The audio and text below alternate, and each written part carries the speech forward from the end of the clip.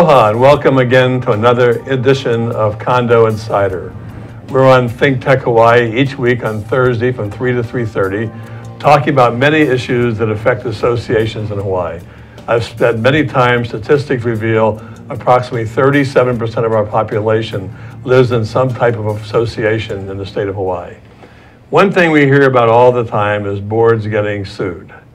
And today we have with us a very successful and prominent lawyer, Terrance Revere, who I think gave a seminar on Maui recently, How Not to Get Sued by Terry Revere, who has taken up the cause and champion of owners across the state on issues affecting their boards.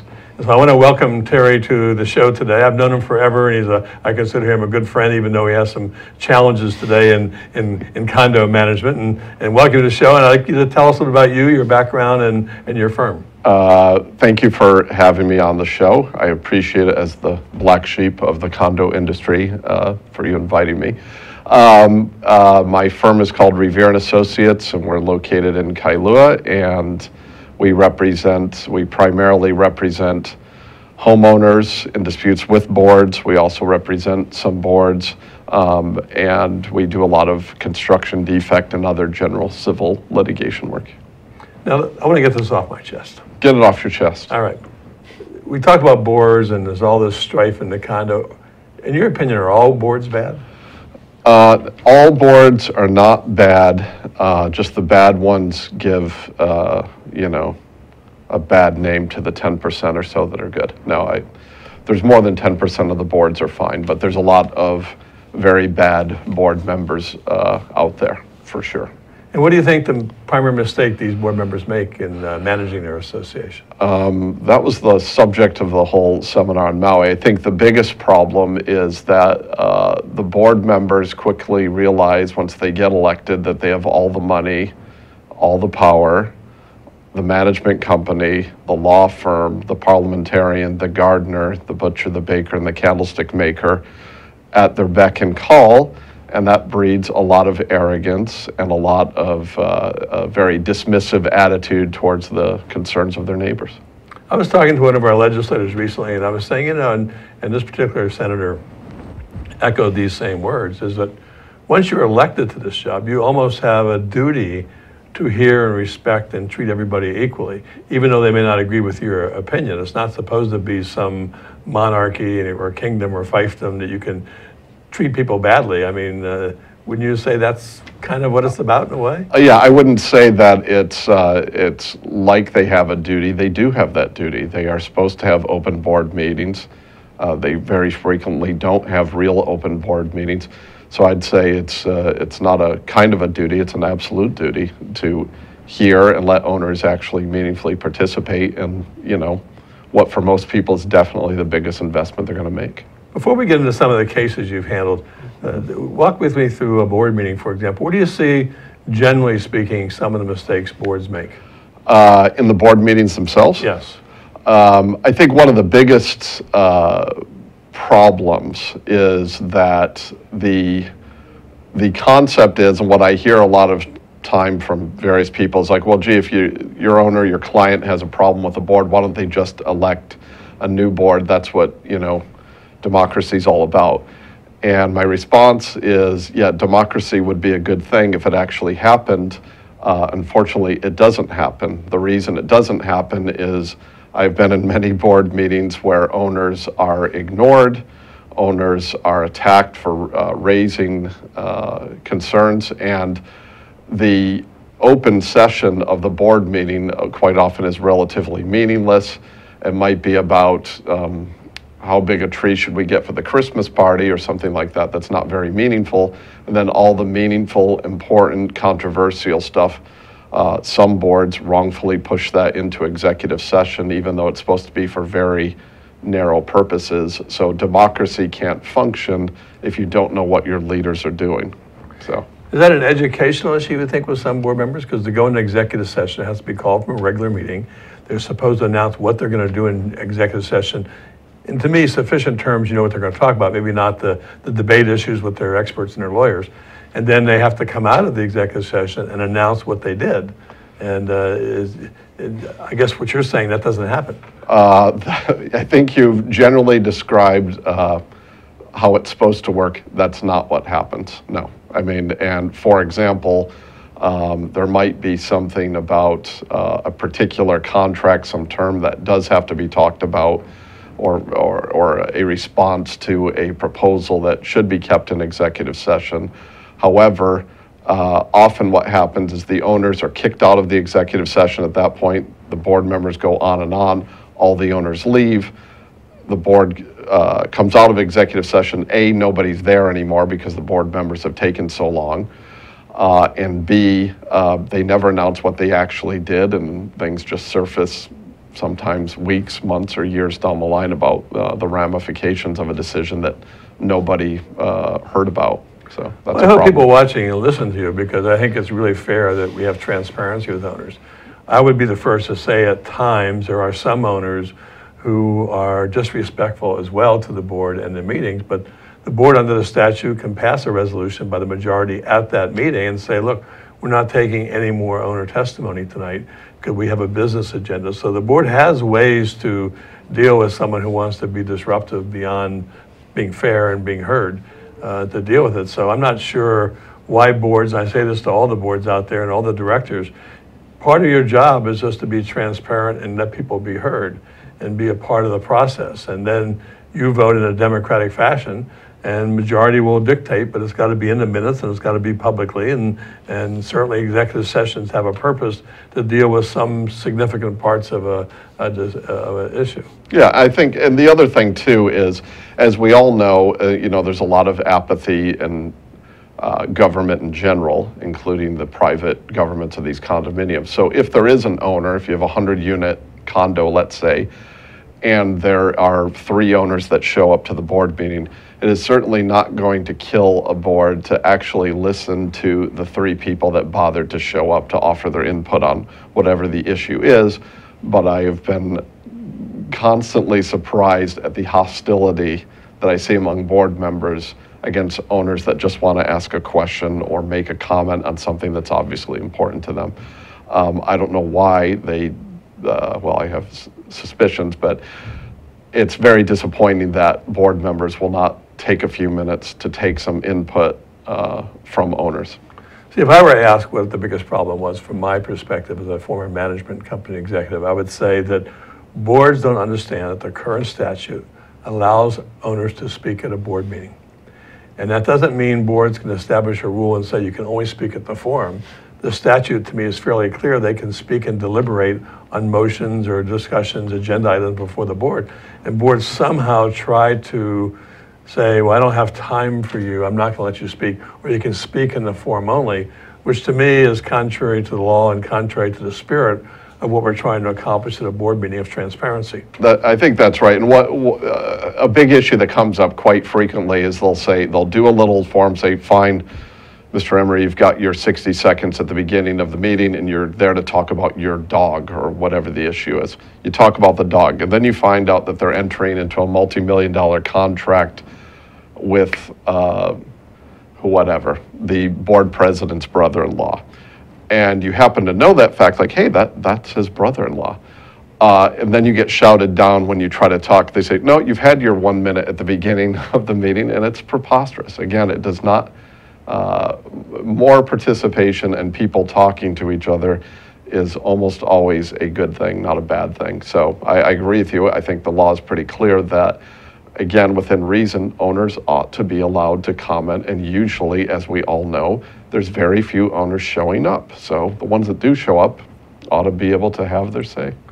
Well, let's talk about some of the cases you've been notably involved in where boards and or owners made mistakes, because you have suits against boards, but you also have suits against owners sometimes. So Sure. We're going to talk about that, 2 different ones, maybe 3, and talk about those issues in general terms. But the one you spoke about a minute ago, just the example of they're going to pass a multi-million-dollar contract and give a roofing or painting contract to the guy's brother-in-law, which has the perception of conflict of interest. Well, you recently had a case on conflict of interest regarding furniture. I think it was in a timeshare association. Can you kind of summarize that in simple terms, which is very hard for lawyers to do, by the way, Yeah. summarize things in short, simple terms. We're not known for our brevity, but Yeah, basically this case involved a board member who was, a stone cold crook. And what he did was he got himself elected to a timeshare board. Timeshares have their own challenges because the investment that each owner makes is so small, and there's so many owners, it's very difficult to correct something when it goes wrong. This guy was, when we started the case, I was being told by various sources this guy was a criminal mastermind. He was more of a keystone cop of crooked board members. He wrote an email to his co-conspirator talking about how he was going to take advantage of the fact that some of his other board members were Japanese nationals, and so he could run this renovation project, quote, pretty much at will, end quote. And so he steered this renovation contract to a business that de facto he was the owner of without disclosing it. And it was only unearthed years later when a business card with his name on it for the very company that was awarded the contract surfaced. And to say the least, neither the judge nor the jury were amused by his misconduct. And so besides the non-disclosure issue and the conflict of interest issue, was the furniture any good? No, the furniture was horrible. The furniture was not delivered on time. When you would look, as one of the workers said, if you look wrong at these lamps, they fall apart. So they would fall, stuffing would come out of pillows immediately, the lamps would fall apart, the lamps, other furniture had phony tags on it, Underwriters Lab tags that were falsified. You name it, everything that could go wrong did go wrong with this furniture contract. And how much was that furniture contract? It was for millions of dollars, yeah. And it was very unfortunate, and he's now has a hefty judgment against him, so. Was the judgment against the association or him personally? No, the association, once they found out what was going on, I represented the association against the crooked board member, yeah. And so it was a personal judgment against him, yeah. That's right. His co-conspirator declared bankruptcy, so the judgment was against him. That's right. So, to me, if there's a conflict of interest, the law is fairly clear. You have to disclose it.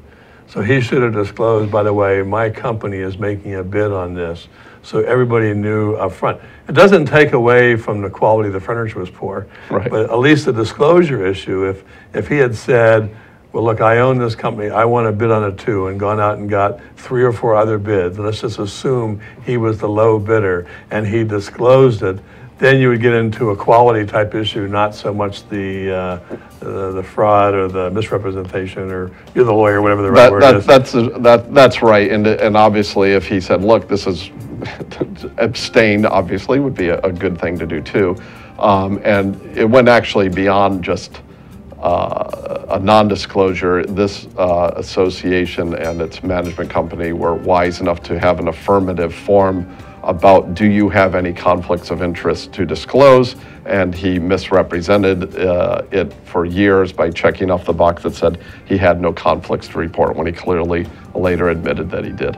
I want to clearly tell you just a quick story that I had a 20-unit project that they needed to replace their roof for $25,000. And one of the owners and members of the board was a roofer. And they went out and they got 4 or 5 bids, which were like $50,000. He said, I live here, I know it's going to be an assessment to all the owners. I have a conflict, but I'll do it for you for my cost for $25,000. And they properly documented it in their minutes, their rationale in the minutes, and they allowed that board member, which did not become a problem, by the way, he did a very good job. So I think everybody in the audience ought to know that there are times there are conflicts that, if handled properly, it's okay. That's right. That's right. If it's handled properly, and that, from the example you gave, it sounds like that was handled properly. If it's fully disclosed, he doesn't vote, he explains there's other options, they get other bids, then fine. But the problem is when you don't disclose, obviously. Okay, we're going to take a quick short break and come back, and we're going to ask Terry about some other cases which, to me, are quite interesting and fascinating. Aloha. I'm State Senator Russell Ruderman. I represent the Puna and Kau District on the Big Island and the host of Ruderman Roundtable. We're here on ThinkTech Hawaii every other Tuesday at 2 p.m. You can join us at thinktechhawaii.com. You can find a link there to a page where you can see past episodes. And we talk here about good government, environmental issues, and issues of the day facing the state of Hawaii. I'm Russell Ruderman. Please join us for the Ruderman Roundtable. Mahalo. Aloha, I'm Kaui Lucas, host of Hawaii is My Mainland every Friday here on ThinkTech Hawaii. I also have a blog of the same name at kauilucas.com where you can see all of my past shows. Join me this Friday and every Friday at 3 p.m. Aloha.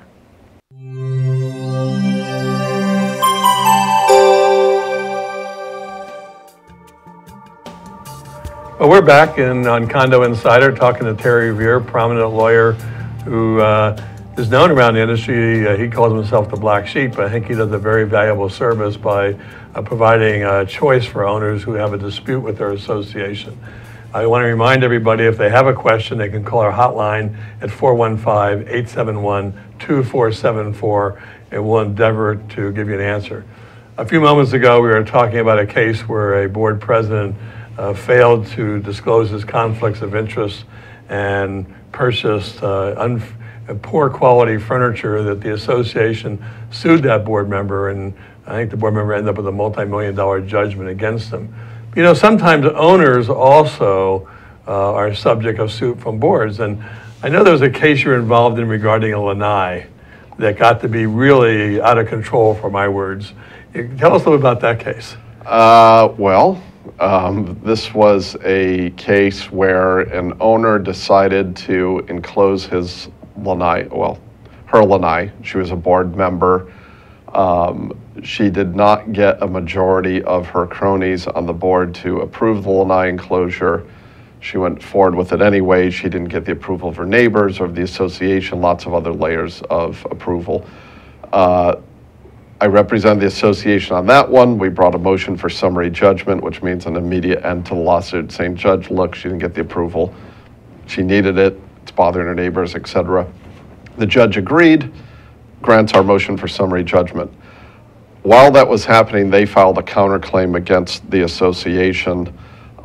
Since our part of the case was done, we basically handed the baton off to another law firm and the insurance company. These owners then, I think, filed, it was either 9, 10, or 11, I can't remember, motions to reconsider the judge's order that were being handled by the other law firm. They lost all of them, but they dragged the case on for years. Eventually the judge, I think on the 10th or 11th time, finally said, fine, I'm going to reconsider that thing that was granted years and years before. And so we wound up going to trial. They lost in front of the jury on the issues that actually went to trial. Most of them did not, and wound up costing themselves hundreds and hundreds of thousands of dollars in their own legal fees, plus the association's legal fees, all over a lanai enclosure that probably cost them, I think, like $15,000. So why they decided to invest hundreds of thousands of dollars in that particular losing cause is a mystery to both me and the other law firm that was involved in the case. But it's something that they decided to do. But there again, that was a board member who thought that apparently she had rights that were that she obviously didn't have, and she thought she had an inside track to getting something that, you know, the law said that she didn't have. So in this case, it was the association, the other board members that filed suit against her. And I guess part of that was for her to take the lanai enclosure down. Is that done? Yes, there's a court order requiring them to do it. They're currently appealing that, but that's the current status. They've got an order saying take it down, and they actually even bought out, this couple actually bought out a board member that they perceived as being against them. They actually bought his apartment. It was beyond crazy. They must have money. They do have money. That became very apparent, that they definitely had a lot of money to spend on something that was not a great investment. But in hindsight, if me as the management company, if that owner had done the right thing, filed an application or request to the board, it went through the process, and the board either said yes or no, or they had something in writing from the board, if the documents allowed them to approve a lanai enclosure, which is another issue because of structural engineering and a bunch of things that I don't want to go in that much detail, but if they'd gone through that process and respected the fact they give up certain rights living in an association, that they have an obligation to make a request to the board and make their argument, and the board, if it's permitted in the governing documents, has a right to say maybe yes or no. Right. This would have never become a multi-$100,000 problem. Yeah, well, that, and if these people could count, that would have helped too, because they insisted they had an approval of the majority of the board, and I can't recall the exact numbers, but there were 4 people on the board, 2 voted in favor, 1 voted against, 1 abstained. They insisted that 2 was a majority of 4.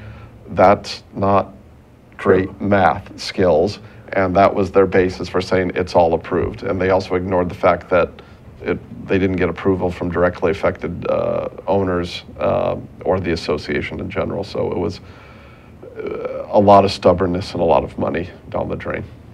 Well, it's interesting that just to give a parallel educational example for our audience, I know of a case where a board of 5 went to a meeting and the vote was 3-2 against a particular issue.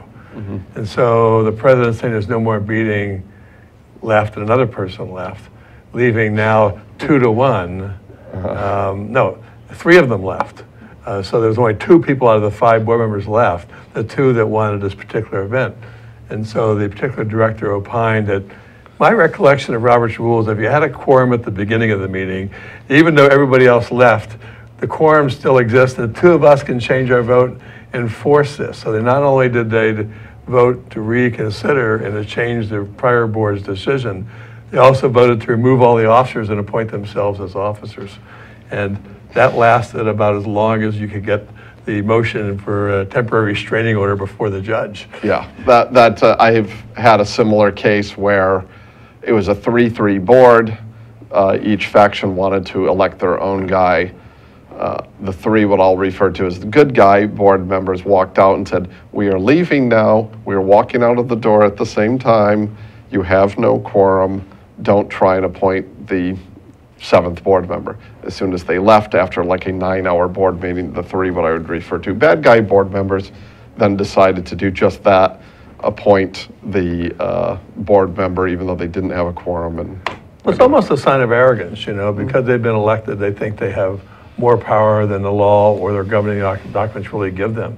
And they get so emotional about whatever they're trying to accomplish that they manipulate the rules to get, it's almost arrogant. Well, I think as we started off the show, when you have access to the lawyer for free, the association's lawyer, the association's management company, all the employees, it does breed a ton of arrogance, and that all works great until you step outside of your little bubble of your condo, and then you have to go justify yourself to a arbitrator or a judge or a jury who aren't under your thumb and don't have to agree that what you're doing is reasonable. And also, I think another problem, especially with these intra-board fights, is that with some people, it's like a divorce case. I mean, you lose all rationality because you're living with these people. They've been getting on your nerves for years, unlike with a divorce case. You can say, "Richard, we're getting divorced, goodbye," and you go your separate ways. Well, you can't do that with your neighbor, and you can't do that with your fellow board member. So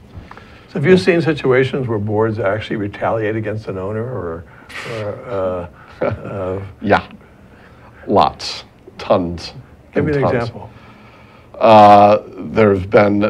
There'll be so many, half of my cases will involve selective enforcement where they'll suddenly decide to enforce rules against someone who speaks out against the board. They'll go after his pets while ignoring other people's. There was a case where I remember sitting there in the back for some construction thing that I was there for, and they said that they were going to initiate a lawsuit against one guy explicitly because the board said they didn't like him, and it was a $1,500 debt when I'm sitting there in the room knowing that a member of the board owed the association $11,000, and they weren't initiating a lawsuit against that guy because obviously he was an insider and this other guy was perceived as an enemy. So in collections, in rules enforcement, it goes on and on and on, definitely. I mean, there was a case where my client, they didn't deal with her roof leaks. They decided a week before the arbitration to rip out her phone line, which went over like a lead balloon before the arbitrator. So there's retaliation against owners that speak up constantly. Well, that's certainly to our audience. That's a general no-no. There's no purpose in the Aloha State for retaliation for people having a different opinion than ours. And there are processes within the governing documents how to deal with disputes. Have you had any experience with Act 187, that new evaluative mediation statute? Sure, yeah, a lot. What was your experience with it? It's okay. I'm not sure that it does everything. Everything is always going to be. I mean, I think that, you know, when I first started my firm, there's been a huge perception of, again, this arrogance-based worldview of many boards, I think, view mediation as a means for the owner to negotiate the terms of their surrender and apology. That is not happening in all of the mediation, certainly where I'm representing an owner, I think has been wronged.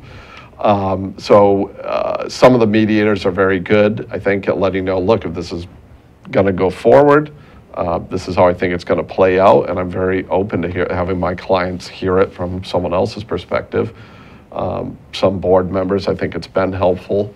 It's just like anything else. Some mediators are more skilled than others, and sometimes it works, sometimes it doesn't. I think the industry felt Act 187 because we're using primarily retired judges. And you've kind of taken off the gloves of the mediator where they can speak their opinion. We might be able to at least address and resolve some cases without them having to go to litigation. Because under evaluative mediation, other than the first hour's cost, it's paid through the Real Estate Condo Education Fund, giving almost a balance to the owners having a right to be heard without it costing them a fortune with a lawyer, you know. That's right. I think that's true. I think that is helpful. Well, I have a lot more questions, but we're running out of time, so I'm going to ask you. Time flies. It does. Would you be willing to come back again so we can talk about this some more? Absolutely. So I want to thank Terry Revere for being here today and telling us why boards get sued. You know, you learn from history, and these types of mistakes are an opportunity for board members to learn what not to do with their association to either prevent the association from getting sued or from an owner getting sued by just going out on their own based on some false premise. So I thank Terry for being here. I'm going to bring him back again. And thank you for watching Condo Insider. And we look forward to seeing you next Thursday at 3 o'clock. Aloha.